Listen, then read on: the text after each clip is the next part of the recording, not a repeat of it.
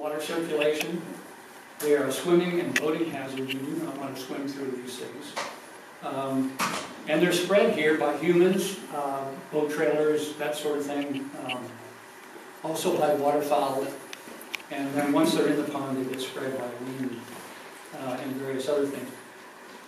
Milfoil and some of the others are monoculturistic. That means they come in, they colonize, and they wipe out all the other species that are there, most of them, and they just take it over for themselves.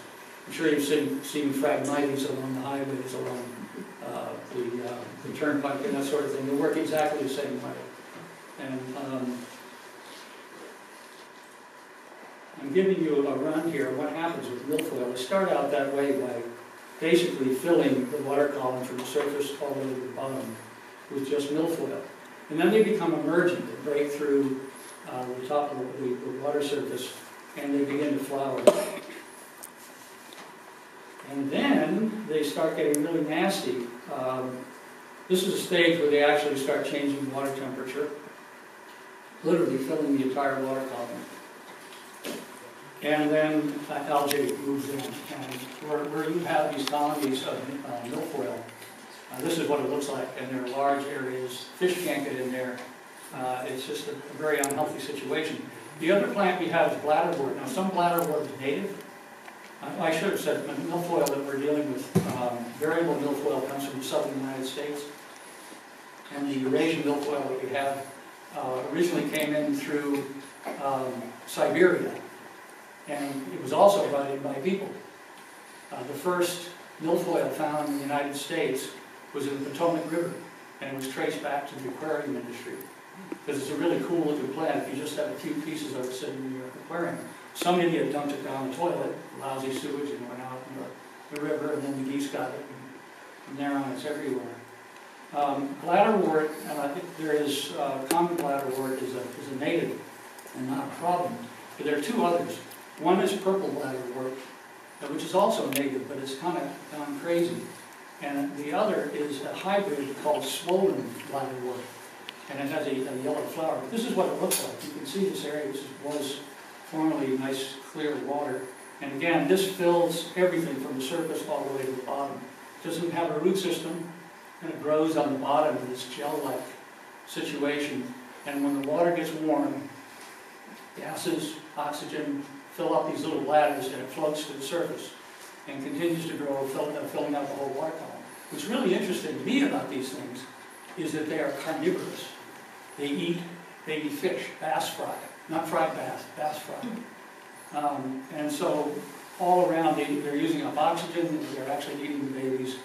And one thing that makes it actually a little worse than milfoil is that it floats. Milfoil stays in place.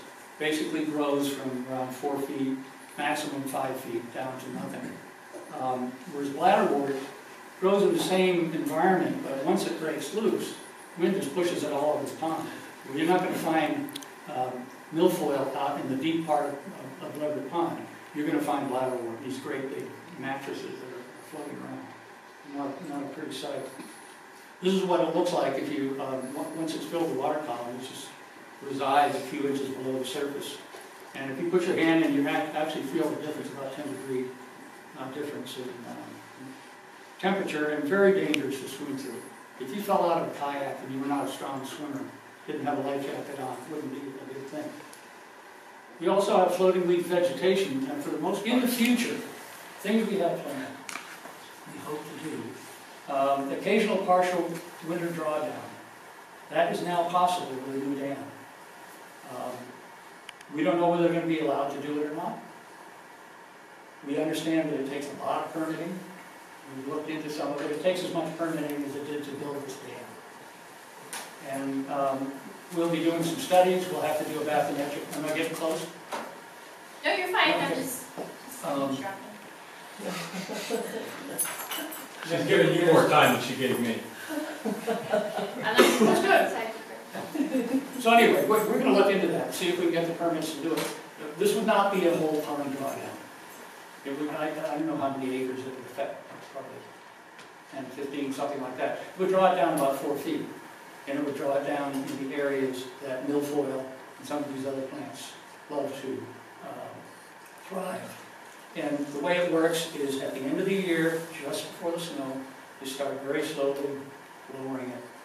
Wildlife has a chance to get out of the way, and then it freezes, and the lower parts of the pond freeze over. That's in theory, anyway. So we'll be looking into